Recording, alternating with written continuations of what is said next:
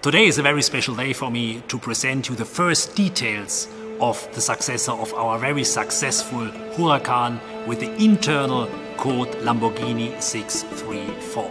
And we start with the heart of the car, the engine that will push the bar for engineering masterpieces to another level.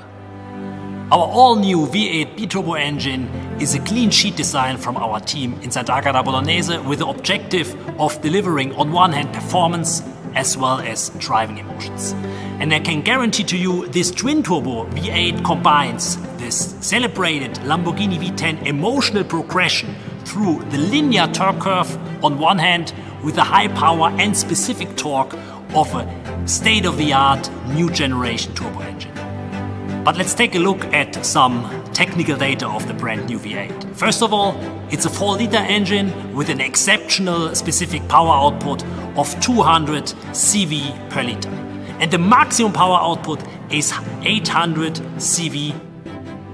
The maximum torque of 730 Nm is delivered in a wide range of revs, with an absolute exciting torque curve similar to that is usually known in a race engine. And the maximum rev limit is 10,000 RPM. And this for a biturbo engine that is really outstanding in the automotive landscape. But let's take a look a little bit more on the mechanical side of the engine. Let's take a look at some typical characteristics. First of all, starting with a flat plane crankshaft. This is typical for high-performance engines and generates a characteristic sound. Secondly, the engine is equipped with titanium conrods.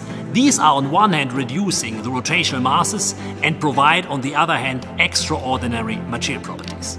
Furthermore, the engine is equipped with a central direct injection system with a pressure up to 350 bars. To rev up to 10,000 RPM, it's fundamental to have a very stiff valve train. In this engine we have chosen a finger follower valve train like in motorsports, with high stiffness, high precision, maximum revs. The turbochargers are placed inside the V. It's a so-called hot V engine that has several advantages regarding the compactness and as well is improving the thermo as well as the fluid dynamics. Furthermore, the engine is equipped with a dry sump system that is safeguarding the engine lubrication also at very high lateral forces, and this is mandatory if we speak about the engine for a real supersports car. And this masterpiece we combined with an additional electric motor in P1 position. And this is also a very special electric motor because it's an axial flux machine that is oil cooled, has a peak power of 110 kW and a maximum torque of 300 Nm. This seamless integration between the combustion engine on one hand and the electric motor on the other hand results in an outstanding transient behavior as well as an instant response of the drivetrain. So you can be very excited. Stay tuned.